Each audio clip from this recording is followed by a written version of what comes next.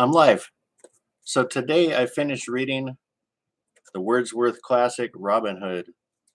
So if you're like me, most people who've seen um, old 50s TV shows of Robin Hood and perhaps some of the movies with Kevin Costner and some of the other people, you have the idea that this is more or less an adventure. It's really upbeat and fun, exciting, and that's what I expected. So I thought I'll get me a Robin Hood book. It's a Wordsworth classic. It's got to be important literature.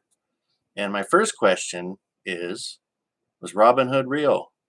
And there's some debate on this, and it's not told in the book, of course, if he's real or not.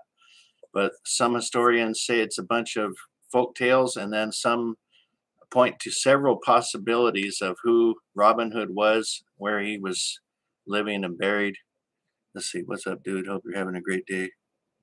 Oh, you're in Florida? Oh my gosh.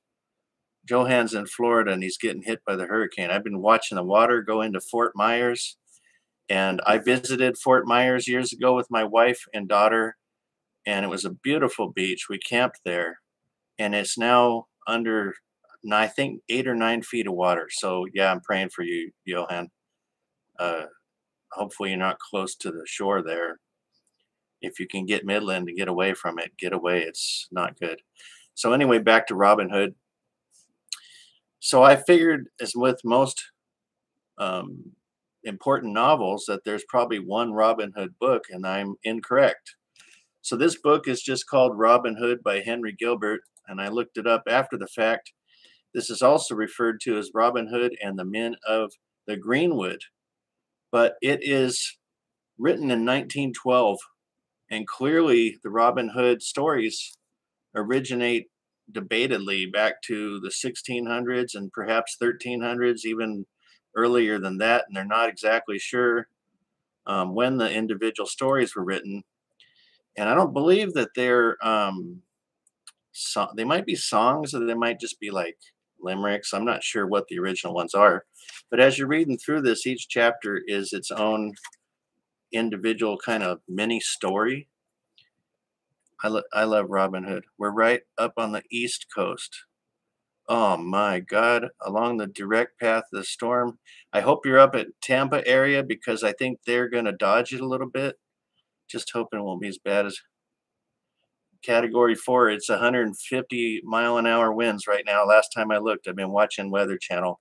Sorry, I'm jumping back and forth for the people that see this after the fact, but today is September 28th, and a potentially historic hurricane is hitting Florida. So hoping, wishing well, praying for all the people over there. Okay, back to Robin Hood again. Um, so Henry Gilbert wrote this in 1912, and he didn't really write it per se. It's a collection of the stories that have existed, or limericks, or whatever they're called. And he has an introduction where he kind of tells you that. Didn't really sink in until after the fact that I wasn't reading a book per se, but more or less a collection. And it's not all of the Robin Hood stories. And apparently there's two eras. There's the early Robin Hood stories, which are more fleshed out and detailed. And then there's later era stories that this author says he left a lot of them out because of, you know, not being very detailed. And I think he basically picked the ones he felt were most important. But generally, in the theme of this, if you're expecting adventure and fun, there are some arrow shooting stories where, obviously the guy has prowess in shooting arrows and hitting things that other people can't hit. And that's perhaps where some of the more goofy stuff that's been on TV and movies comes from. The other thing, he kind of has a couple stories in there where you'd say he's a little bit mischievous, where he's punishing people in ways that are maybe a little bit laughable. But in reality, he's really not that good of a guy. He's pretty much a bad guy. He takes a lot of stuff away. You've heard the thing, robs from the rich and gives to the poor. He doesn't really give anything to the poor. He just takes the money from the rich. He's got a bone to pick because the owners of the lords of the land are taking people's lands away. They're taking their resources. They're making them become serfs and pretty much just treating the people really, really awfully. And they basically said, we're going out here in the forest to get away from all this and leave their families behind. And we're going to do bad stuff to the rich people as long as we can get away with it. But it's very violent. Um, as you know, with most medieval books, it's pretty violent. If you're not into a lot of people dying in, you know, pretty graphic and different ways, you probably won't enjoy it. You'll be thinking, what is this? This isn't fun. Um, the other thing about it is it's very sad. It's especially the end, what happens to him. I'm not going to go into detail because if you read it, you will never guess what would happen to Robin Hood. You probably think he got killed in battle or something like that. Not even close. You'll never figure it out. It's something more uh, almost along the lines of a horror film. Um, let's see. Johann says Robin Hood is a savage as the story goes. That's how it should be. Yeah, I just didn't expect that going in, and I could see people enjoying him being that kind of a character. I thought this was going to be a light, fun read, and it wasn't. It was pretty dark. They pretty much are avoiding the punishment of the lords, and they really don't have any choice. They can either be totally beaten on and just taken advantage of to the max, or they can basically go out on a death mission and say, you know what, I'm going to do bad stuff back to these guys, and it's probably going to end up turning out really bad. And it pretty much does. So let's see. If you think that book, try the original Pinocchio novel.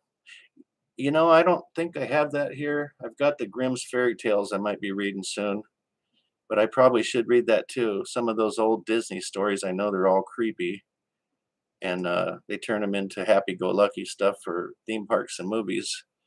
Um, yeah, I doubt that there's going to be any movie because a lot of times I like to compare books to films. I doubt that any of the films are um, very close to what this gives of a feel.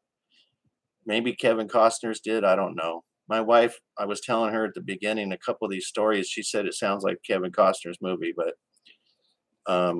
Cinderella's even darker with the most savage ending I've ever read. I'm gonna have to dig into those. That's interesting. I like scary, creepy stories, so that would be cool. And they're probably easy reading because they were, I'm guessing, originally intended for children. But anyway, this, along with, I also am reading Three Musketeers, which is very long. And the author also wrote Don Quixote, which is super long. I finished that this year also. The Three Musketeers starts off really slow. This was easy reading. I got through it real quick. It's 288 pages. I wiped this one out pretty fast. I'm over 100 pages now in Three Musketeers, but the pacing's nothing like this one was. It's just basically introducing you to the actual three guys, and it looks like there's even candidates for other musketeers in that group, and they're not so sure that it's going to be three. So this Three Musketeers also does not have a feel of adventure like you see on the 50s TV shows and stuff. So I have a feeling I'm in for another recap that's blown out of the water from what I expected. So anyway, this is one iteration of Robin Hood. I'm supposing you could probably go back and find all of the original, whatever they're called, limericks or whatever, and you'd get a different experience in this collection, I guess you could call it.